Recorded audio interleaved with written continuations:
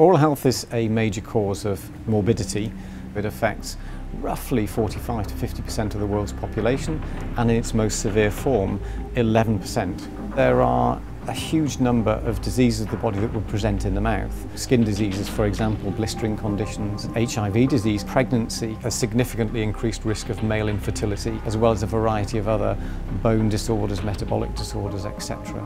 So, if you like, the mouth is acting as a window, it's a sentinel, if you like, of what is happening in other parts of the body, frequently before they become visible in other parts of the body.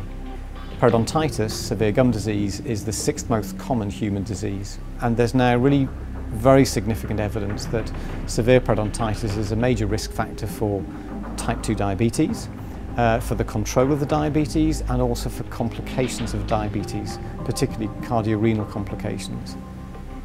If you have 2 or more of these non-communicable diseases, then the impact is quite often greater than the sum of the parts.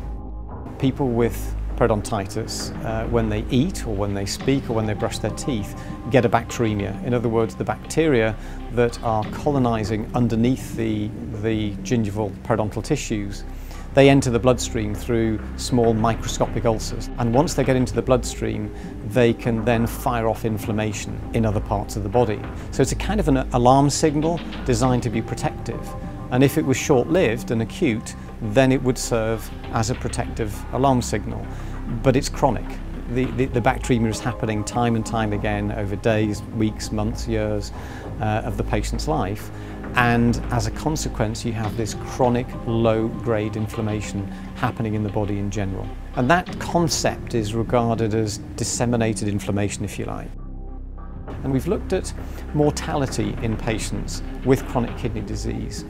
And what you find is that the mortality is significantly increased if they have periodontitis in addition to the chronic kidney disease. You find the same thing for people that have type 2 diabetes, but of course many of these patients are multimorbid patients. They have all 3. And when they have all 3 together, then at the end of 15 years there aren't actually that many left alive. One particularly important area at the moment is the health economic aspects of periodontitis, and treating periodontal disease in diabetes patients could save around 128 million to the UK economy. And if we pick up pre-diabetes or diabetes early through patients having severe periodontal disease, that could save another 42 million. You know, those are big numbers and big figures. And all it would require would be for physicians to refer their patients with diabetes or even pre-diabetes to get them checked out by a dentist, and if they've got periodontal disease, have it treated and treated well. And that's actually now starting to become part of a commissioning standard by NHS England, in fact, looking at how we can contribute to the UK health economy by picking up periodontal disease, particularly in diabetes patients, and treating it.